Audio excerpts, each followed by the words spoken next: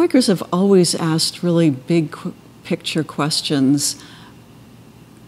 I think it's because of that belief of God in every person, and the idea that there is a way of thinking about what would the kingdom of God look like here on earth, that we wrestle with that question, and that requires us to think about what's happening around us and kind of apply our faith values, look for where that of God is present and where it's being blocked. That's just part of our work as Quakers, I think. And I would definitely say that our current economic system is blocking the kingdom of God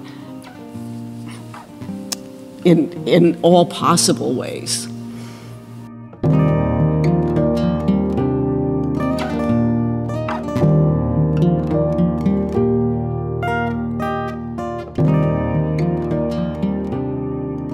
My name's Pamela Haines. I live in Philadelphia, and my meeting is here in Central Philadelphia Monthly Meeting.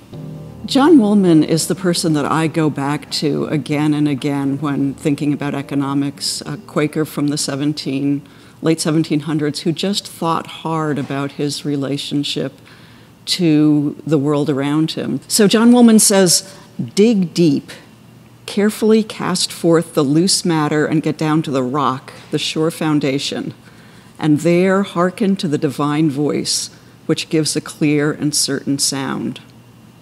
Well, you know that what he said about getting to the root, that seems critical. It seems critical. And as I look at the world around me, so I'm called to engage with the world around me as a Quaker, right? And as I look at the world around me, I keep looking for the roots. And you see a lot of things that are wrong. You go looking for the roots, you get to the economic system. Looking for the roots in the economic system, you get to the money. It feels like if I'm digging deep and casting out all that loose material and trying to get down to the foundation in society, it has to be the economy, and it has to be the money that drives the economy. The assumption in the economy is that we make decisions on the basis of self-interest and greed. That's a problem. And so there's a really big cultural issue, assumptions about who we are and what we're for and what our roles with each other are and what our connections with each other are.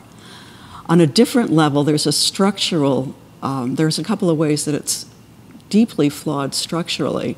One is that the idea of ever-increasing growth is running up against the limits of the earth. I think people know about that pretty well. And the other is that the interest-debt dynamic means that those who have more continue to get more by getting interest from the people who have less, who are paying off debts to them. So it's like this inherent pulling apart of the society into the more and more haves and, well, fewer haves with more and a lot of people with less. Integrity means wholeness. So we have to kind of bring the economy and the money and bring our faith and bring them together and think about all the decisions that we make and all the things that we're part of as a faith issue. So think about the testimonies. We value integrity, but there's no place for conscience in our economic system. We value simplicity, but we're told that our role is to consume more and more. We value equality, but our economic system kind of is driven toward increasing inequality.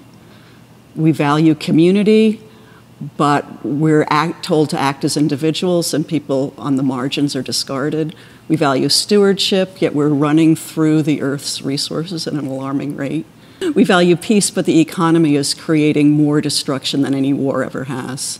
So it seems very, very compelling that we have to ask those big questions about our economic system if we're going to be true to our testimonies.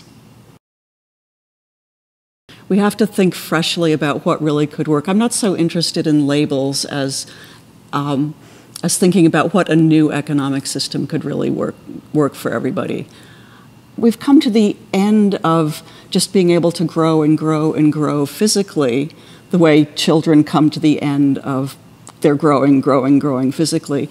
So we need to make a shift to what is a mature economy? What is an economy that can exist in a steady state? What's a new economy that could work in the current situation that we're in? So we need to look for an economy that can exist within the confines of the world that works for everybody. What an interesting thing to try to figure out. I'm here at the Friends Journal office in Philadelphia, Pennsylvania. This is where QuakerSpeak gets edited and published. Just wanted to say thank you for watching this QuakerSpeak video. We release a new video every Thursday, and you can click on the button over here to subscribe to the channel. You can support us for as little as $1 per video. That button is just below me. You can see all the videos we've ever released in this playlist down here. Thanks again for watching, and have a great Thursday.